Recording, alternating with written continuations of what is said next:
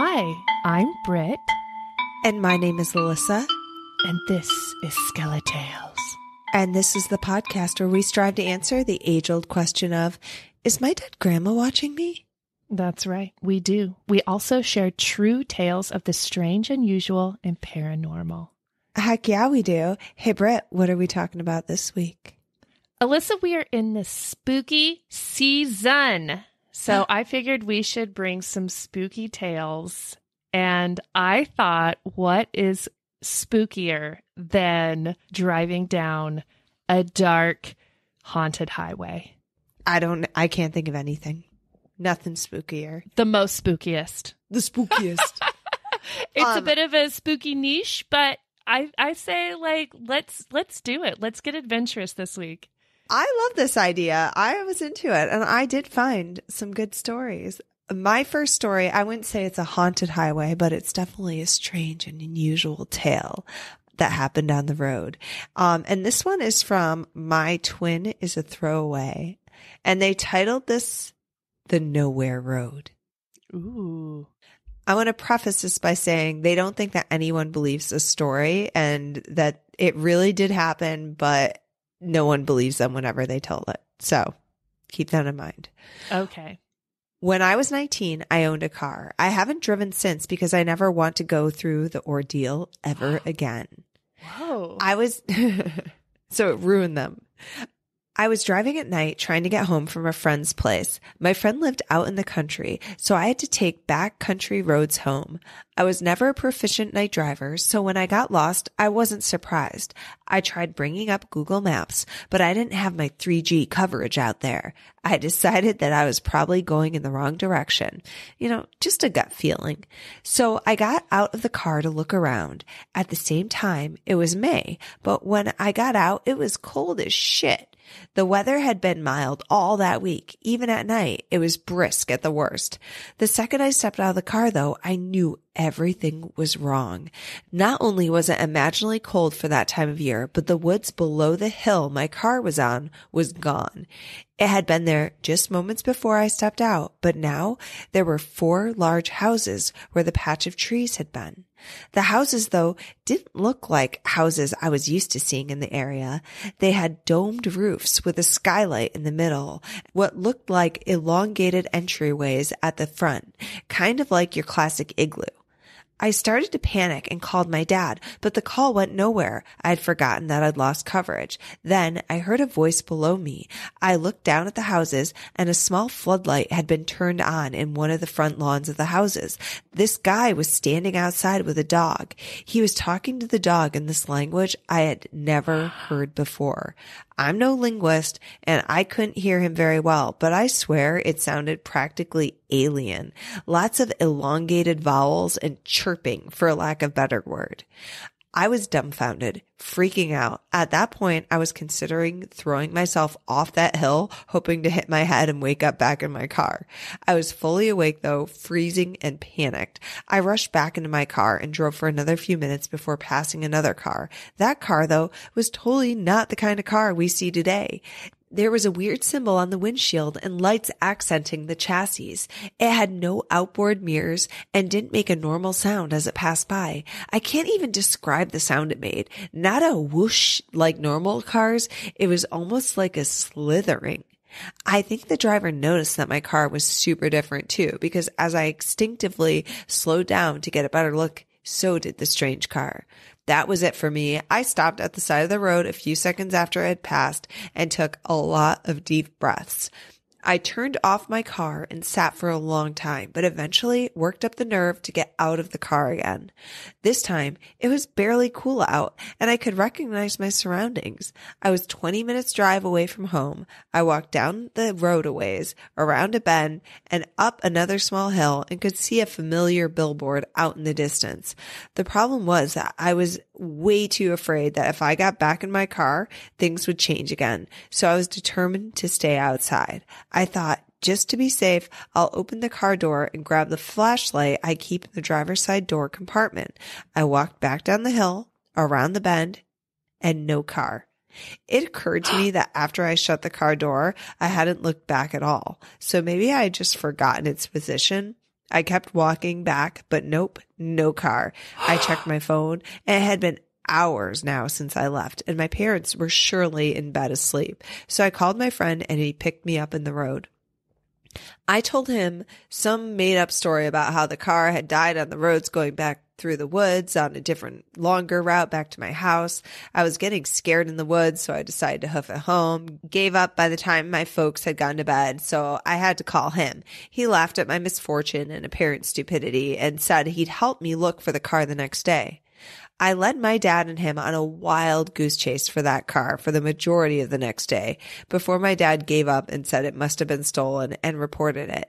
To this day, the car hasn't been found because as far as I know, it's on the side of the road in what I firmly believe to be an alternate dimension, a parallel universe, or what have you. The truth is, I have no idea how this sounds. I've only told my wife what happened, and she thought I was messing with her. And then after I insisted I wasn't, she thought I was insulting her intelligence. To smooth things over, I gave in and told her it was just a prank or whatever, and she forgot about it. I'm sorry if this sounds too contrived. I just want to give the best account of what happened. Much love. The end. Holy shit. I want that to be real. So much. I know. I love that he's like lost his car to the ether. Like, how do you file that insurance claim? Right. Well, he's got to be an interdimensional traveler, right? He has the ability. I think that what I thought when he was describing the buildings, like after the woods disappeared and the buildings, like a large central like skylight, it reminded me of like Roman architecture or something with like their impluviums, like just the way that buildings could have developed and evolved over time, like the different you think ways. It's future maybe? No, or just a different timeline, right? Like something happened. True. You know, and maybe it's future, but I guess no, I think I was thinking it's just like an alternate timeline, and that's how houses looked in that timeline, and that's how cars looked because of some different, you know, whatever engineer wasn't born or died or, you know, something like that. Whoever built the mold for those sorts of things. What's perplexing to me is how many times he got out of his vehicle. Normally, when I am scared, I am like, fuck, no, I am staying in my car. It is a safe haven. I am not like, if you get out, things can get you. Exactly. But he's like, no, let me like get out and walk around and go explore. It's very different than how I would have done it. Yes, I agree with that. And then he was scared to get back in his car. Yeah. Like, that's the opposite. I understand completely. Unless there's a spider in there. And then I'm like, no. I will get out. But he doesn't drive anymore because of that. He's afraid he's going to like do some sort of parallel time travel or what is it? I don't even know what it is. Yeah, I would have just driven and driven and driven and driven. Like that's my MO. I go the wrong direction for many miles because I do not want to give up. If I keep driving, I'll end up somewhere. Yeah, exactly. But I want to believe it very badly as well. Me too. I love this. Me too. Love this idea. Good story. All right. I'm coming at you with an Oregon highway story. Okay. This is from Laura. A few years ago, I was driving home at night on Highway 99 in Oregon between Monmouth and Corvallis. It was very dark with clouds obscuring all moonlight. I just reached a part of the road that traverses between two hills with virtually no shoulder when there were suddenly headlights in my rearview mirror. I hadn't seen the car approaching, but there it was, tailgating very close to me with high beams on. I reached up to adjust the mirror, but at that moment, they turned the lights off. A few cars were approaching from the other direction, and as the first two passed, their headlights illuminated the car tailgating me, and I could see it clearly in my rearview mirror. A sleek, black, older model sports car, like something that you would have seen in a movie about cool teenagers in the 1970s. I was alarmed that this guy was tailgating so closely on a dark night with no headlights on, and was wondering what to do when a third car approached and coming from the opposite direction. As they approached, their headlights illuminated the road behind me, and the black car was gone. Vanished. It was so late that I continued on my way home, but the next day I drove back out there to see if that there was a road or a driveway that the car could have taken. As I had suspected, there wasn't any place that car could have gone. The road is bordered on both sides by a steep raised grade, sort of like a hill on each side. No shoulder, no driveway, no other turnouts. I got home and posted about the experience on my Facebook page. I then had several people respond that the exact same thing had happened to them at that exact same place. In each instance, it was on a very dark night with no moonlight or any other illumination except for the headlights of the passing cars. Ooh, I mean, all of those, it seems like someone, like that's a ghost, like car or something. Yeah. How does that happen though? Like, I understand like a ghostly apparition, but a ghost car that's just like tailgating people? For thrills, driving on a dark road at night and then turning off the headlights would very much be something that 70s teenagers would do while drinking the brewskis and smoking a joint down, going 90 or 100 down the highway or more in their Camaro or whatever the hell they're driving. And then they fucking eat shit and die. And so, they just live a life on a loop. Yeah. Yes. Tailgating. Uh-huh. Oh, I like this. Yeah. And that's like they get haunted. That's definitely how that happens. Sold. Solved and sold. All right. What you got? Oh, man. Because you just told Oregon one, I'm going to tell you one that I wasn't sure if I was going to tell, but I'm going to tell you one that reminded me of you, Britt. Aww. I don't know if you don't. I don't know if you should be flattered by that. So this one comes from a fellow whose friend told him this story, and his friend was a big bad, like stereotypical trucker for many years, like not the type of person just to make stuff up. I guess he was like just very meat, potatoes, like truth. Those sorts of things. So, grit of the earth kind of fella. Yeah, salt of the earth. Oh, yeah. Salt. Sure. The salty grit of the earth. Something gritty. Yes, I agree. He's going to tell the story as his friend told him in the first person. Years ago, in the late 90s, I was on my way from the house in Central Texas, heading to Laredo to pick up a load. It was early morning, around 5 or 4. And I was just coming off a string of days at home, so I know I wasn't tired. I am on one of those 2-lane winding roads in the absolute middle of bumfuck nowhere when I see something on the side of the road at the edge of my high beams. At first, I just thought it was roadkill, as is usually the case. As I get closer, I see that it is roadkill and there's someone crouching over the deer carcass.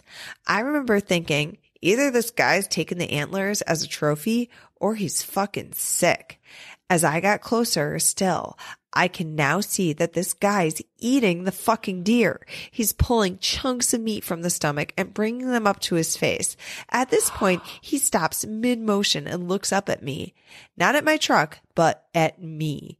He/it stands up, and that's when I see that it's fucking huge, brown, and covered in hair.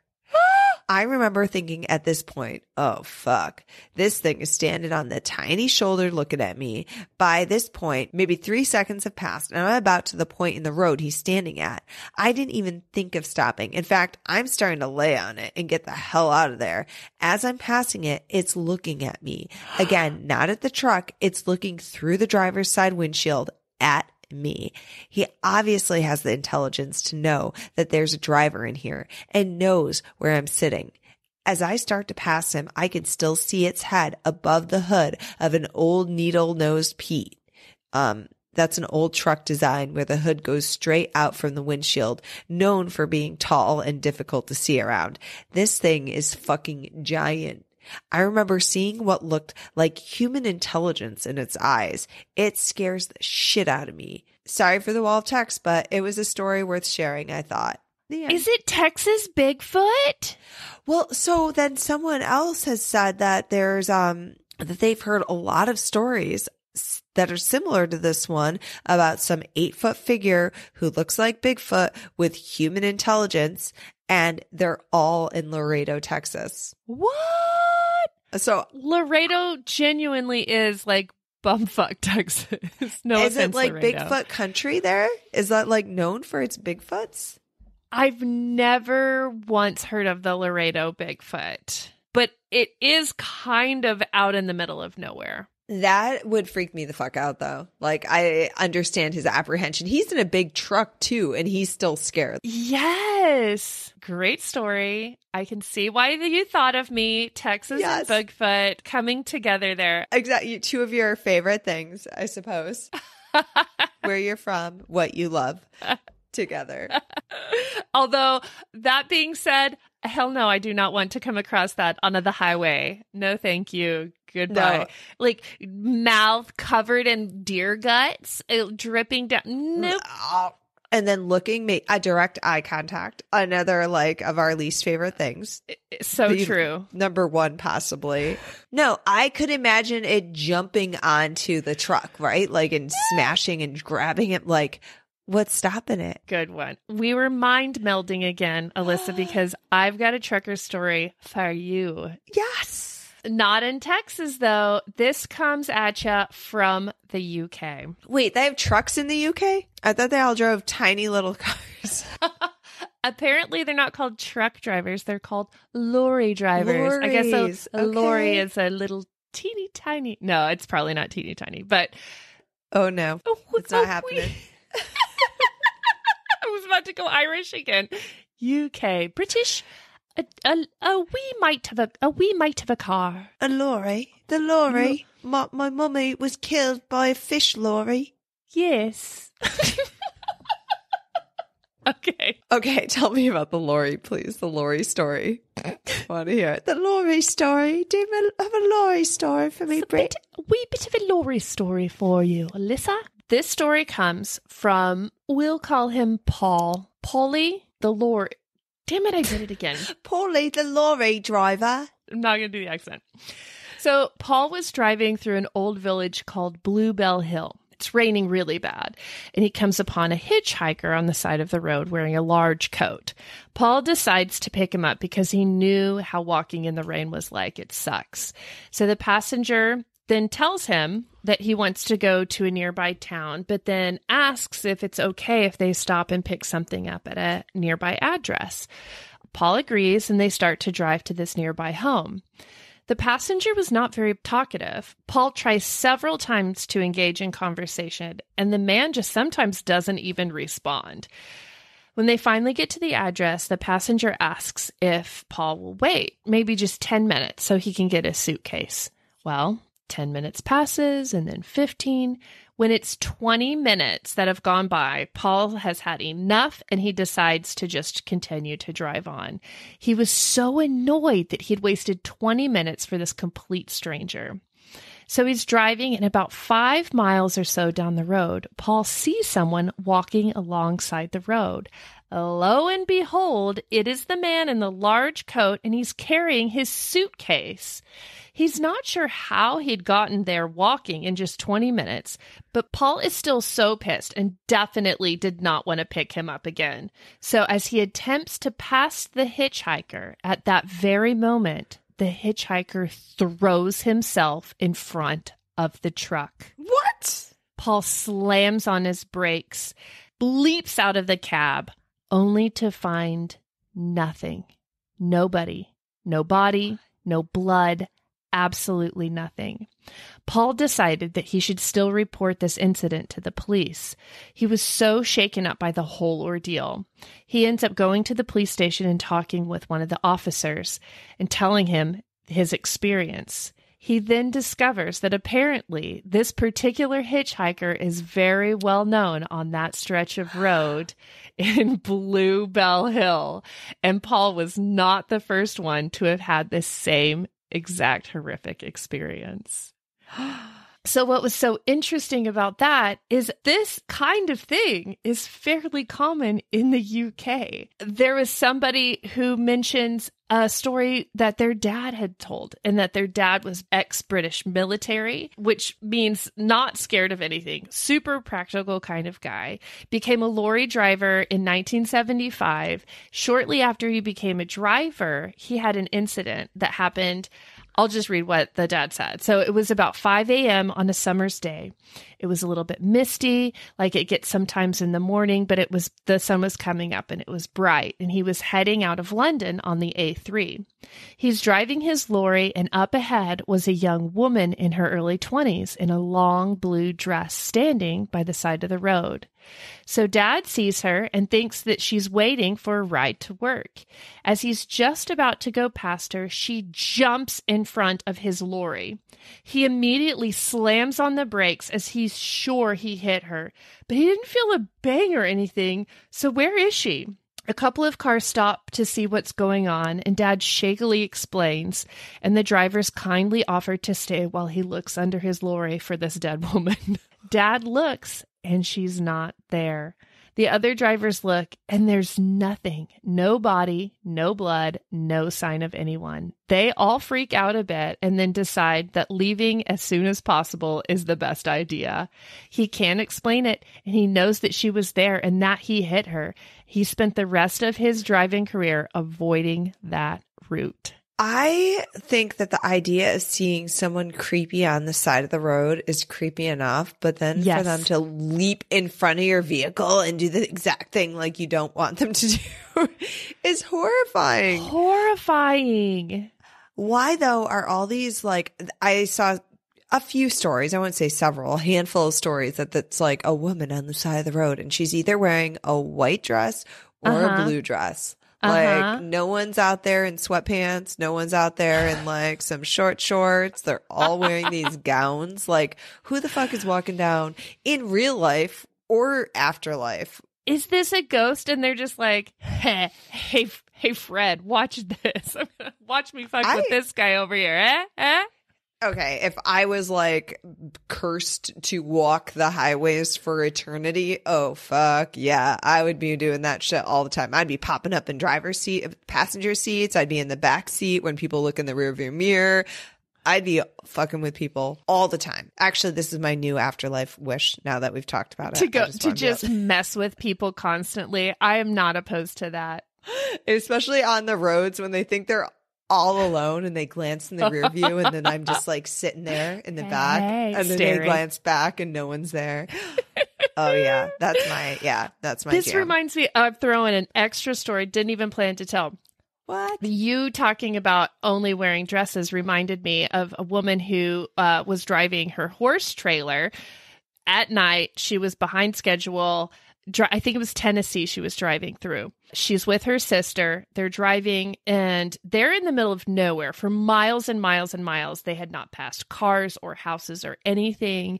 And off to the side of the road, they see this like young woman walking in cut-off shorts and a tank top. And she does the eye contact thing with them, where she doesn't look just at the car. She's looking at the driver, and she looks at her sister. She's like, that was a little weird. Where's she going? There's nothing out here. Whatever. They keep driving another 5 or 10 miles. They see somebody on the side of the road. Sure enough, it's that same fucking chick, cut off shorts, tank top, staring at them with this same glare. And they're freaked out, can't explain it. That was really the end of the story. But then somebody had commented, they were like, I know that part of Tennessee. There was a missing girl there in 2006 or whatever. And so they were trying to determine, I don't know if they found out if it was the same missing girl or not. But is she like roaming the highways, just messing with people with eye contact? Oh, no sane or living person would make direct eye contact on purpose, first of all. So that's a red flag right out of the gates. 2, that reminds me of one story that I saw where this guy was driving down the road in his town, and it was pretty late at night, and he saw this fellow, Mark, that he goes to school with, that he didn't know so well, but he was just surprised to see him because he lives like in the next town over. He's like, why is Mark over here? I mean, like they're friendly, but they're not buddies or anything. And he decided after a minute, he's like, you know what? I'm going to loop around and offer him a ride. Like that won't be weird. I know him casually. I'll just give him a ride. So when he loops back around, no Mark. And he's like, what the hell? Like there's nowhere to go. Where did he go? And just at that minute, his phone rings and it's a buddy of his who's with Mark at a party. And all of a sudden they're like, hey, what are you up to? He's like, oh, nothing. I'm just driving, whatever. He's like, yeah, I don't know. We just like, I'm here with Mark and we just had this sudden urge to call you. So we just were wondering what you were doing. And then he's like, he told the story about seeing Mark. Yeah, that was weird. Did he go to the party? Yeah, he went to the party and it was the greatest night of his life. Wow. I have another story. This girl's dad was a trucker and he was real tired one night and driving truck through a windy road pass on the mountains or something. It was definitely on the mountains because there was cliffs to the side. And he remembers looking at mile marker 146 and thinking, okay, I only have another 200 miles to make it to my destination. He rolled down the windows, was like keeping himself awake, doing all those things. And then right after he had that thought about mile marker 146 and doing the calculation, his eyelids started to get a little heavy. He started to do the slow blink.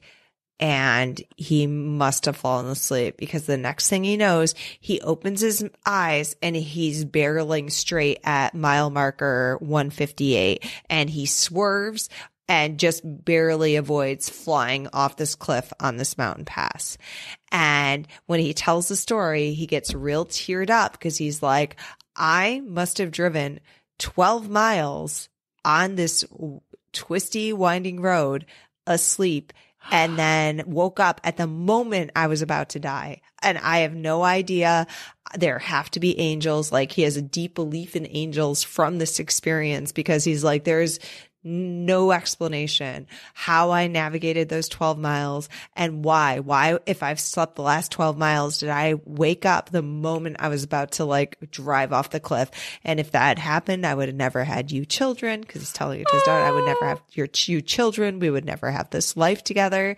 There's something more to this universe. Angels do exist. Oh, that's terrifying. But yeah, how did he make it through the windy roads? I don't know. Do you have one more that you wanted to squeeze in, Britt? Can I squeeze it in? I'll be fast. Yeah. This is from Angela. It was April 29th, 2007. Because that's how we tell dates. Yep. I had just gotten off my shift as a server at the Golden Corral in Bellevue, Nebraska. It was late at night, about 10:30, and I was on my way to go pick up my 2-year-old son from my parents' house as they looked after him on nights that I worked. As I was driving along talking to my boyfriend on my phone, I put a cigarette to my lips and realized that I had misplaced my lighter. After a work shift like that, I needed my cigarette. I decided to pull into a parking lot of a gas station that had been newly built. Before, where it stood were just fields of tall grass, thistles, and wildflowers. Pulling into the parking lot, I'd found a vacant space and sat in my car to finish my phone call with my boyfriend. As we're talking, I casually look out of my window without a thought, and that's when my eyes caught something strange. In a parked car across the way, I noticed a strange, smoky haze in the passenger side window. There was no one in this car. It sat empty. The smoky haze started to form into something. I was taken aback, but couldn't look away. That is, until it took its final form. I watched this smoky haze transform into an entity who looked exactly like me. This thing was looking right at me, and she wore an evil smile. I watched as headlights passed straight through this evil thing. Terrified that it would do something that would scare the hell out of me, I quickly turned away, immediately ran straight into the gas station, bought my lighter, and went straight to my car without looking over at the vehicle again. I drove to my parents' house, scared out of my mind. When I told them what had happened, they thought that I was crazy. I picked up my son and walked back outside to get in my car. My driver's door was wide open. Oh, no. I started to freak out, and my mom said, "Well, I see that, but you probably just left it open." I know for a fact that I did not leave that door open. That's it? That's it. That's it? What we don't know. Angela? We don't know. Did she get in her car and then it's in the passenger seat? I don't know. That is deeply unsettling. I don't think I'd be okay with that. I had to tell it, the eye contact, the evil smile. Oh my God. Yes. Why so much eye contact in cars? You got like the windshield, the tinted windows. Like it's all like the last place you want eye contact, or you'd expect eye contact. But what is it? It's not really a doppelganger because it's a like misted form of herself. Like is that like a djinn or something? Is that like that's almost what it sounds like, or some sort of shapeshifter? But I don't know. That is unsettling as fuck, and I would not be okay with that. If you've had a story about driving down a lonesome highway and seeing something strange and unusual, we want to hear about it. Please email us at our hotbox at SkeleTalesPodcast@gmail.com, or you can call our hotline. 302-689-DEAD, 302-689-3323. We are on all of the socials, Instagram, Facebook. We've got an awesome community on Facebook where we share our hopes, dreams, and funny memes mostly. Hopes, dreams, and memes. That's it. You know what? I'm renaming the Facebook page tonight. Hopes, dreams, and memes. People will be very confused, but truly, what more do you need? We have a Patreon account. We are showing never before seen content over there.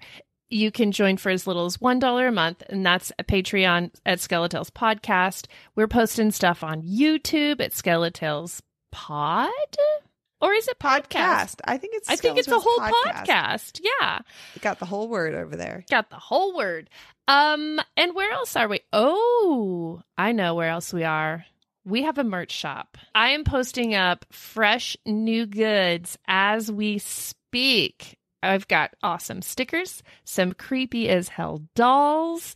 You will not want to miss it. That's at SkeleTalesPodcast.etsy.com. Britt, do you think we should do an ASMR video episode where we just whisper the whole time? I think that people will really want to listen to a whole hour of that. Yes, if you want to hear a complete ASMR whisper video podcast, please let us know and we'll make it happen. But you have to let us know. Have you heard my laugh? I don't know if I can do it. I can't even hear you. That's what the whole episode's going to be. I can't hear you. Please speak up. An hour of silence. Did you hear me? I'm just going to scream with my Alissa. I don't think Britt and I can hear each other because we're whispering. Alissa, haunt y'all later. I swear, you're just moving your lips right now and not making any noise. I said, haunt y'all later. This is a terrible idea. I think this is a terrible idea. I just said that. Unless you listeners think it's not, then let us know. And we'll do it anyway.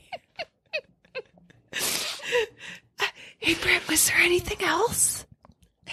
Fuck yes, I already said it. I'll let y'all later.